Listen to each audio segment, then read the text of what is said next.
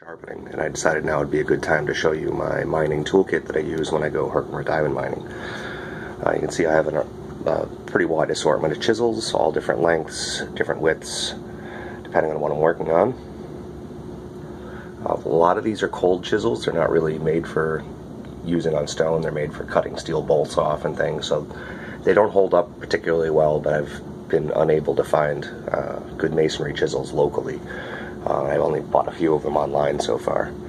But the cold chisels hold up for a while. They do break off a little more often than a masonry chisel would. But because you're wearing your safety glasses, you should be all set. Besides the chisels, some sort of a paintbrush or something to remove loose dirt. And I have a flashlight, a pair of tweezers for getting crystals out of a vug that you can't quite get at. And there's the file that you need to bring with you because your chisels will get dull. Up here, these are little pokers. Each one of them has a different angle. You can see their general tool. They're really handy. I use them for digging clay-like material out of the vugs to free up the crystals. Pair of gloves, safety glasses, a couple of hammers. I use almost exclusively the mini sledge. I don't use the small one very often. I'm comfortable with the mini sledge. My wife, on the other hand, uses the lighter hammer a lot more often in her kit. This device here is one of those cable grippies. Again, so I can grab a stone out of some deep little hole. And underneath the gloves is a bag of Ziploc bags. You need something to bring your catches home in. Every time I get something that has a little bag full of screws or something, I just keep them. That way you can isolate them 2 or 3 stones in a bag so they're not banging into each other and things. So a big stash of used bags is really, really handy to have. Alright, so that's kind of the basic kit. You don't by any means need this many chisels. I've just found that certain size chisels work better in certain situations. You could go in there with 2 chisels and a hammer and be absolutely fine. So this is kind of what you would bring. I also have some heavier tools for breaking big rocks, which I will show in a minute. When it comes to breaking bigger pieces of rock, nothing beats leverage. I mean, that's your only way of breaking these big, huge stones apart. So what I have here is a series of wedges. In the center here is a typical wood split wedge. Not really useful to start with, usually, because it's way too wide, but it's nice after you have a few other wedges stacked up to have a nice big heavy wedge. These ones over here are varying thicknesses, a little bit bent after many years of use. So I have some really thin ones that are great for starting, and some thicker ones. And in the back I have some fairly thick wedges that are really short. A note about using shims in general. Once you get one shim pounded into the crack, you can a lot of times sink another shim up on top of it, which is why it's nice to have different lengths. So obviously I put these in backwards, but if I put this shim into the slot first, I'll then be able to put this one on top, and it overhangs enough I can still hit it with the hammer. And the metal on metal is very smooth, so you basically cut the friction way down when you're pounding into the rock, because you're really only dragging across one face of the rock. And what's even better is when you can get 2 wedges split apart and drive one right through the middle. It's fairly easy pounding in the grand scheme of things, and you're not wasting your energy quite so much. But wedges are great. These particular ones over here on the left come from Trow and Holden in Vermont. It's a little family-run business. I like to give them props because there's not too many people making things like this anymore.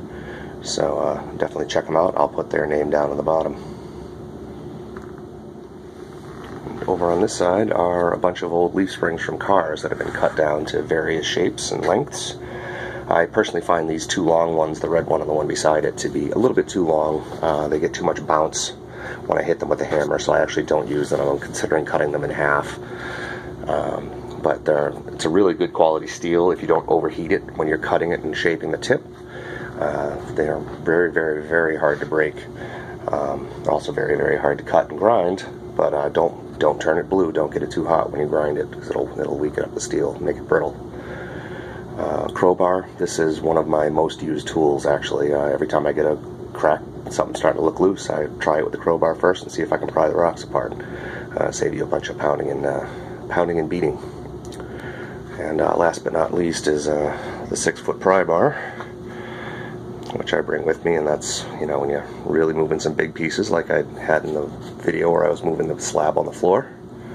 And my sledgehammer isn't in here, it's out in my shed. I didn't feel like trudging through the snow to get it. So that's some of the heavier tools you would use. And some of you might think that taking a vacation to pound on rocks with a hammer is kind of a sadomasochistic thing. And for those of you that don't really think that sounds like fun, you can also use sifters. This is a 2-layer sifter that I built. It's got 1/4-inch chicken wire on there, 1/4-inch wire mesh, welded wire fabric, and window screen down at the bottom, aluminum window screen. And they nest together so I can put a shovel full of sand in there and sift, and all the sand falls through the bottom as long as it's dry enough. And you get obviously 2 tiers of sorting, and it works out really great and kind of double your efficiency when you're sifting. Then you have some nice little stones to pick through. So for those of you that don't really feel like swinging a hammer, or if you maybe have kids that you don't really want them swinging hammers yet, and they're afraid they're going to smash their thumb, if you go to Crystal Grove, there's some nice piles of material you can sift through and save your back. So a little sifter like this, a kid's sifter for the beach, something like that, and a little garden shovel would really be all you need. So if this sounds like too much work, but you really want to find some crystals anyways, that's a definitely good alternative. And honestly, at the end of the week, we typically go camping for a week, and by the end of the week, your arms are so tired that half the swings you make are landing on your hands, and you barely swing the hammer anymore. So a little day of sifting at the end is a nice way to wind down and relax. Load it up. The final package.